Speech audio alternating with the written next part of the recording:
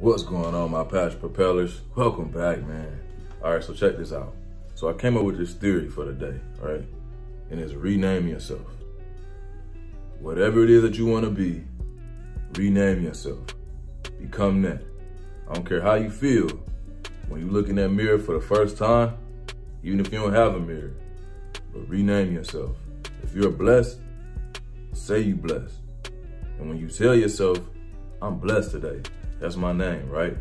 Now look up ways that blessings will be bestowed upon you, or look up reasons that you're blessed, right? Start searching within. Hey, search Google for blessings, whatever pops up, right? Rename yourself. You more than a conqueror, huh? All right, cool.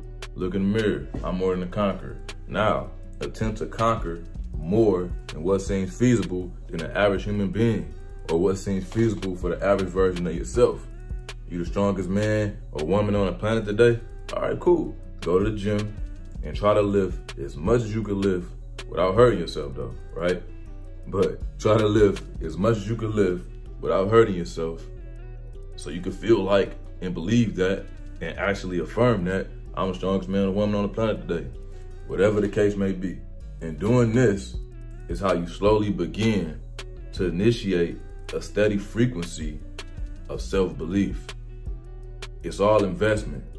So now, every day that you name yourself, you are now investing and building stock of self-belief, because whatever it is that you decided to name yourself that particular day, you saw yourself become that because you took action to become that.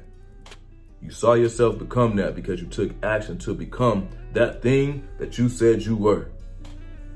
Because we got to believe in ourselves before anybody else does.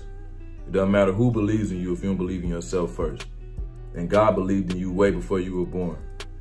So, hey, you got a purpose. He believed in you, otherwise you wouldn't even be here to believe in yourself. All right? But as always, thank y'all for watching. Don't forget to subscribe. And don't forget to propel in your passion, man. I love y'all. Be easy. Peace.